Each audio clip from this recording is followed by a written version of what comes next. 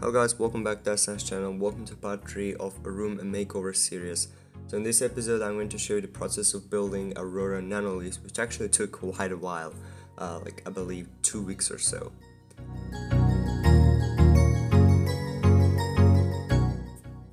So the first step was to cut the aluminium, and for this we actually used the shop of our friend because we don't have any necessary tools to do it. We also ran into quite a bit of problems. So first of all, I wasn't able to cut by 60 degrees.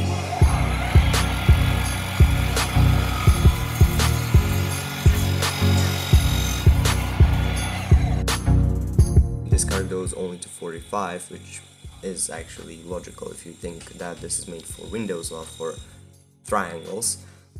So what we did, we actually pushed aluminium 90 degrees into the cutter and then cut by 30, so we got 60. There was a bit of workaround, and that kind of caused the pieces not to look perfectly, so later on we had to do a little bit of adjustments, but I was actually surprised that they managed to even cut it without proper tools. So here you see the pieces, and now we're assembling the triangles just to see kind of roughly how it's going to look.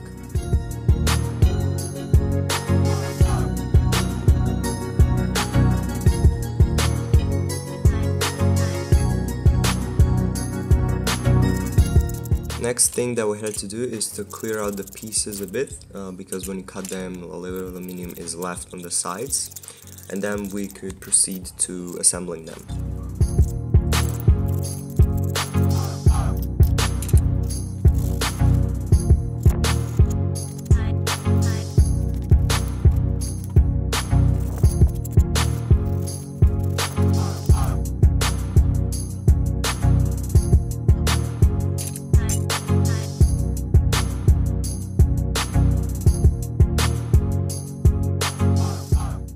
Okay, so as I said, because of the workaround we had to do, we wasn't able to hold aluminum perfectly, so the pieces didn't end up looking, perfect as they could.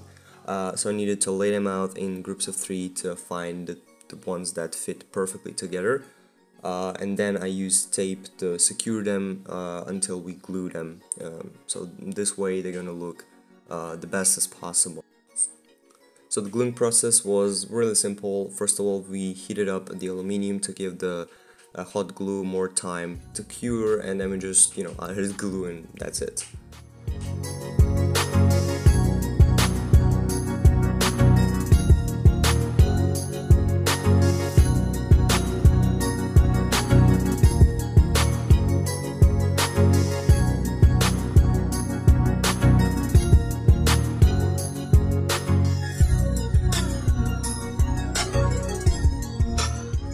So after this, the next step was to find the diffuser plastic on the front, and we actually used one from the TV with broken screen, so they definitely don't need the plastic anymore. It's a really big one, and we managed to fit all the pieces onto it, obviously.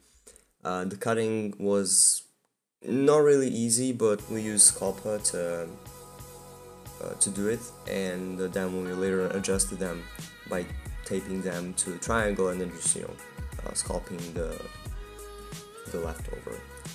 So after that, we decided to create our first prototype, and that's where we realized that we actually need 4 LEDs per corner, so 12 LEDs in total. That actually ended up being enough. Also keep in mind that in real life it looks way better. You don't have a lot of these bleeding spots. You have a bit brighter spot, but not this much. So it looks way better in real life. I'll try to take pictures later to show you how it looks in real life, as realistic as possible. But yeah, this is working prototype, and you'll see it one more time after we add the corner covers.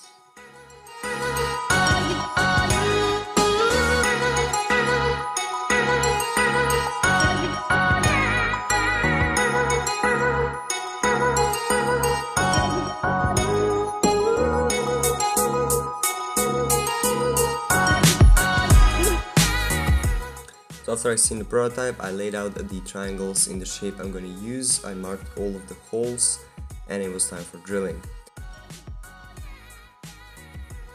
So for the first hole, I used the hand drill just to see how well it will go, how the holes will end up looking, do I need a bigger one, etc.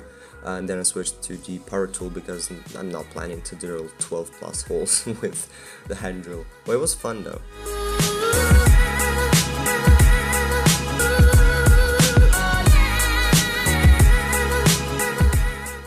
I also did some cleaning with the knife, made the holes look perfect.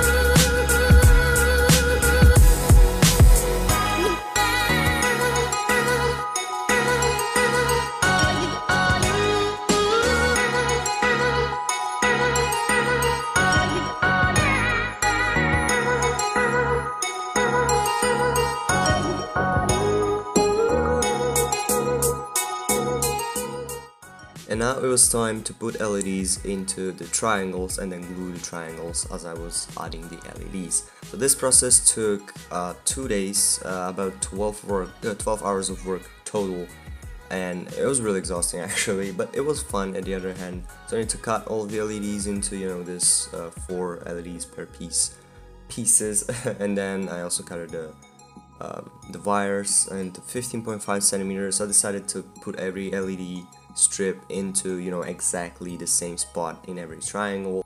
This helped light look perfect in every triangle. Even though it took a lot of time, it ended up paying off. Also, I was using the double-sided tape to glue the LEDs to the aluminum as well as the wire so I don't have the shadows. So if you didn't realize, I was using the digital strip. I mean, I think I already mentioned this in first episode, but yeah, here I go again.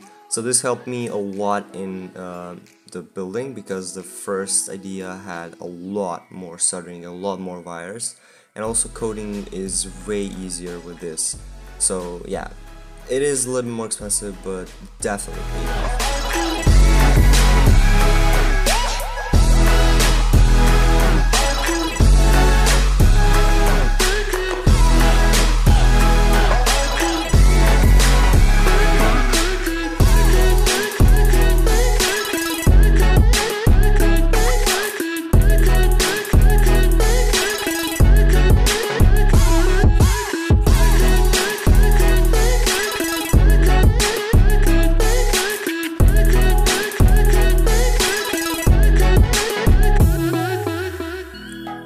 Something we realized a little bit later is that the power supply that we've been using isn't strong enough, and as you can see here, this is supposed to be white, but I ended up switching to orange at the end, and you can see now it's switching back to white as we're turning off the LEDs. So we have to find a stronger power supply, but other than that, everything ended up looking even better than we actually expected. So after this, it was time for painting. We masked everything off, and then we used white paint first and then black paint to cover up the LED light. So we decided to put the painted side on the bottom and the normal one, not painted one, on the top. This actually helped us in getting the blurred line instead of the sharp one, and I think it looks pretty good in my opinion, better than an opposite. So I'll show it to you in just a second.